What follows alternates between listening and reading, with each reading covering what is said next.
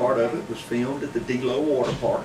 If you see the ladies in the water in Old Brother Where Art Thou, that's the D-Lo Water Park that they're filming that movie in. They just filmed a movie called The Help in Greenwood, Mississippi, and $12 million was added to the community because of the investment of that one movie. So we've got a lot of opportunities ahead for Mississippi. That's great. So while we're trying to, the state is trying to gain more jobs and lower tax cuts and lower taxes, and you mentioned about lowering the tax on clothing during the holidays. Tax cut holiday. Are there any other areas that you would propose tax cuts? Sure. If you look at the inventory tax, this was something that was put in decades ago, and basically it says if I have automobiles I'm trying to sell, I have to pay taxes on them when they're parked on my lot. Even though I paid sales tax on it, if I bring equipment into my storage facility, almost everyone that has an item in a warehouse has to pay an inventory tax.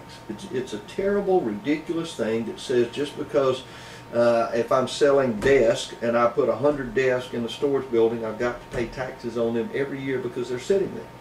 If we would remove that, I think you'd see businesses and warehouses rush into Mississippi and say that I no longer have to worry about paying every year for my product that is just sitting in a warehouse. That is very important. We need to add to the tax cut holiday school supplies, backpacks, pencils, pens, things that people buy, parents buy, and going back to school. So for that one weekend, you won't have to pay sales taxes on your back to school supplies. That's very good. Now, you've received many endorsements throughout your campaign, and is there any particular that you'd like to share with us? Yeah, I'm an outdoorsman. I love to hunt. I'm a former law enforcement officer, so when the National Rifle Association, the NRA, endorsed us, we were very proud of that. I'm very pro-life. So when the Mississippi Right to Life endorsed the campaign, we were excited.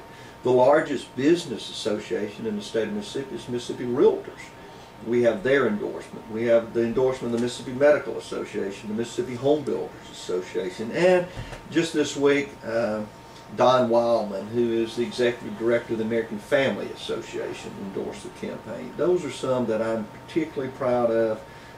Every organization in the state of Mississippi, business organization, religious organization, conservative groups that issue endorsements have endorsed our campaign.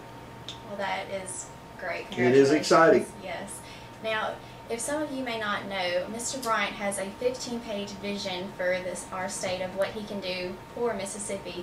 Any few tidbits you'd like to share with us? Yeah, there's a couple of things we've got to look at. For example, in education, we talk about charter schools. It is critically important in failing school districts that children have an opportunity for their choice, a choice to go to a chartered school, somewhere where they have an opportunity to get a better education. Charter schools are public schools that say we're going to operate under new rules. We may go to school 5.5 days a week. We may not have a football team or a band. We're going to concentrate on academics, but 95% of the children in most charter schools around America graduate and are prepared to go on to college. We have to put in modern skills training into high schools. A lot of children in high schools decide not to go to college, so we should be able to train them in computer software in the energy sector, to be able to do be a technician in automobiles and trucks, so that when they come out of high school they have a skill that they can go to work. If you come out of high school today and you don't go to community college and learn a skill, or you don't go into college, it is impossible for you to find a job because you have no skills. You're not qualified to go to work. So we've got to start learning and teaching more modern skill working within the high school. As we talked about earlier, we're going to work very, very hard on tourism in the state. We think we have a beautiful product to sell, and it's called Mississippi.